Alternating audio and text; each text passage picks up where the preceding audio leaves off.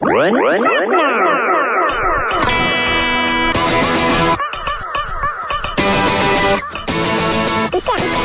on. Hello, testing.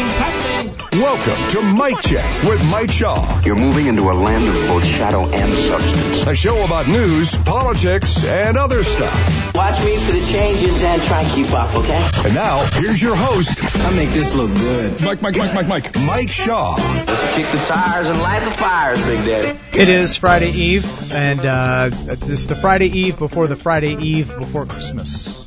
Oh, man. Could look at it that way. That's a mouthful. Is that right? Or is my math correct? That's right. I don't know, man. Christmas is after next weekend, right? I don't know what day it is. I don't know. They'll run together. It's sneaking up on us. It's in a hurry. It's all going to be here too fast, and then it'll be over, and then there'll be nothing till Easter. It's all right. We got Valentine's Day, man. Come on. Define we, Ray. Anyway, I mean, I'm single, too. It's all good. It's a joke. So, I don't know about you, but I was up. So last night I started probably about 6:30. And off and on till 11 last night watching Geminid meteor showers stuff. No, I wasn't up. Dozens. I saw dozens of them. And then this morning up at 4, I haven't slept since 4, and watching dozens more Geminid meteor showers. If all those wishes come true, oh, my life's going to change. Dang, That's all I can say. Not that we believe in that stuff. I don't know. Hey, joining me in studio is our, he's our sports czar, but for this first segment, he's our co-anchor of the news. Chris Collins, how are you, man? Good afternoon. Happy Friday Eve. Thank you. Happy Friday Eve It's to you good to as be well. back. Fellowship of Christian Athletes, all right? It is. We're doing great, man. End of the year giving for nonprofits and ministries is in full swing. So if anybody's got spare change, send me an email, ccollins@fca.org. We say all the time that the gospel is free, but ministry costs money. That's right. So, correct. It costs money to get it out there. That's right. All right, joining us on the phone. This is fun. I don't know if you guys heard. Yeah, I know you guys heard. It's Internet Freedom Day! We should have got cake. I mean, there's lots of candy all over the station. That'll have to suffice. We don't need any cake. You got that shirt made pretty quick, though. That's pretty cool. You got Thank that you. on. Yeah, right. Internet Freedom Day. Well, we saw it coming. And so joining us from our friends at rstreet.org, free markets, real solutions. Welcome to the show, Joe Kane. How are you, Joe? Good. How's it going, Mike? Excellent, man. Are you ready to spike the football with us? Because Internet Freedom Day. Yeah, it's a great day. It really is. Now, have you been on the Internet in the last few years? Because, you know, depending on who you are, I mean, most of the tech world is like gloom and doom. And, you know, they have the Net Neutrality Day where they black out websites and like, this is what this website will look like if Ajit Pai has his way. Yeah. I mean, how wrong are they?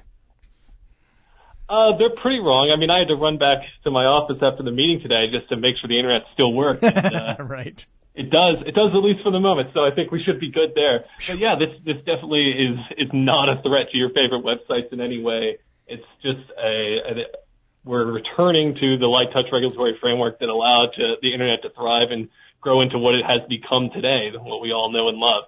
And there's really no need to impose on it, 1934 telephone regulations. What I like to say, before I let Chris get in here, I just like to say, nobody panic! Right, yeah. Keep your Lots of composure. panic out there, though. Everybody keep your composure. Well, you said a few things in there that just for the average listener, I spend a ton of time online. A lot of people that work from home offices or remotely now, which is more the trend for young professionals. How does the decision today roll back or affect? I mean, you said a couple words in there that maybe for just the average internet user they don't quite get. So could you dumb it down even further in terms Sure. of what today's rollback might mean? Right. So I guess we have to go back to the start of the commercial internet in the 90s, and there was just an agreement among a bipartisan consensus, really, that the internet is sort of different. We don't want to impose on it the same regulations that we did on telephones. We want to have this unregulated environment, and that worked really well. That's what allowed all the edge companies, like your Googles and Netflixes, stuff that we all like to use. That allowed them to grow into what they became today. But then in 2015. We had a radical departure from that, switching to these Title II regulations, and that refers to Title II of the 1934 Communications Act, which is what was designed to regulate the Bell telephone monopoly. And so imposing those sorts of public utility regulations have really heavy-handed regulations on the internet is what we decided to do in 2015.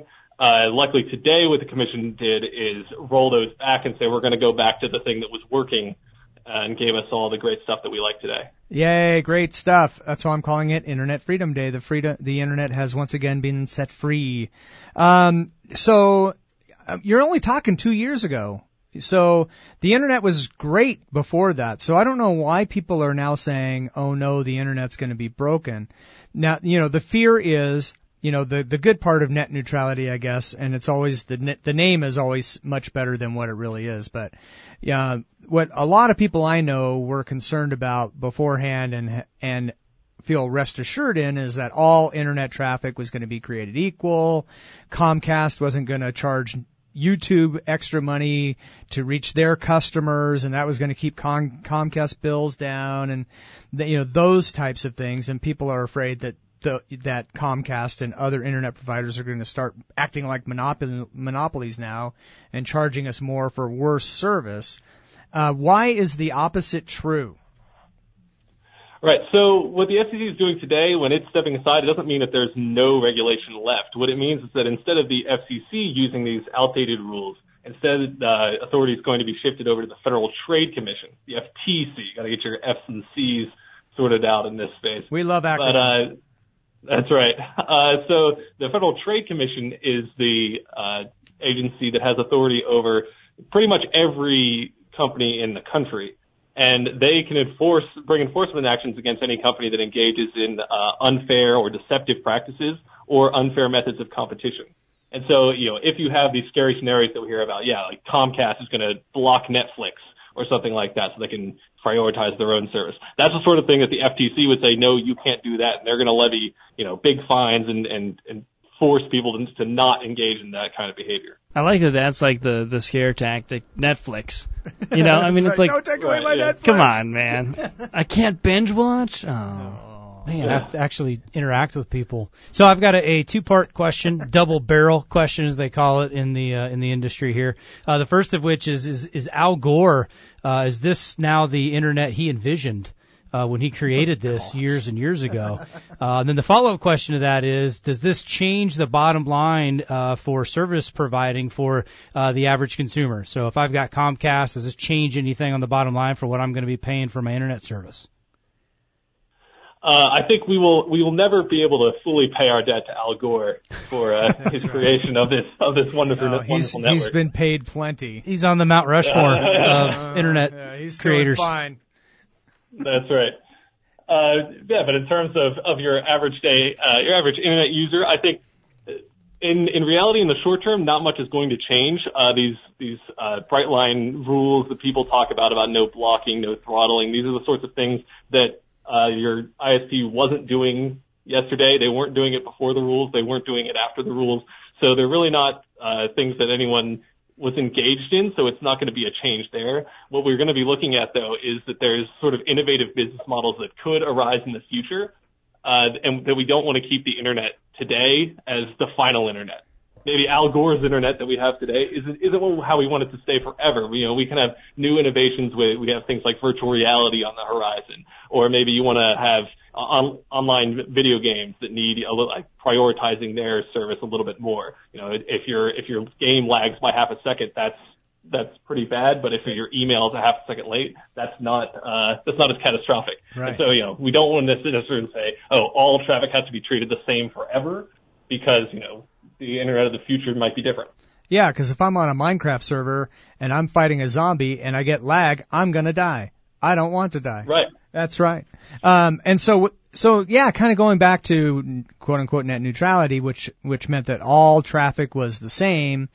This now opens the door for, no, your traffic's not the same. You're a gamer, so you're willing to pay a little more to get the fast pipe, and we'll do that for you, that kind of thing. So that's a beautiful thing. This is a pressing question for me, and I don't know what the answer is. And Ray and I were talking about this earlier. He found an old article about how municipalities, have these old ancient deals with cable companies, and they're unwilling to give them up because, they make good money off of these special deals with Cox Cable, Comcast cable, I don't know, you name it, Suddenlink, who else is out there? And, I mean, when they first put in the pipes and signed these deals, there were 99-year deals from 1980, and I think the web's going to be a little different in 2079. So how in the world do we bust up these monopolies and really have some fun with the free market?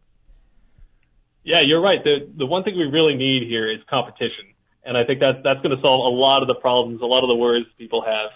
And I think the way that we do that is that we need people just building more broadband infrastructure. And I think that's where these rules were especially harmful, is that because of the burdens that they imposed on ISPs, that meant that they didn't invest as much. And so that's going to reduce the amount of competition that we have. But if we can, we're getting rid of these regulations, do other things to promote broadband deployment, then you're going to see competition that comes for that cable company from maybe wireless services. We're going to see the rollout of 5G. We're now at 4G for your cell phone. 5G is coming in the next year or so. Yes. And that could then make wireless a competitor to your traditional wireline broadband. And so, competition should come in from every which way. We want all the competition we can get. And we just need to make sure that we have a regulatory environment that is going to facilitate the investment that we need to create that competition. Take that, cable. And I was in error. Usually when I ask that question, I preface it with, I hate Comcast. I hate them with a passion. But anyway, I got it in. Joe Kane, R Street, he's the Technology Policy Associate. Man, good talk, man. And it's a great day. Have a piece of cake over there at R Street for us on Internet Freedom Day. Will do, Mike. Thanks for having me. Thanks, Van. Appreciate you. All right.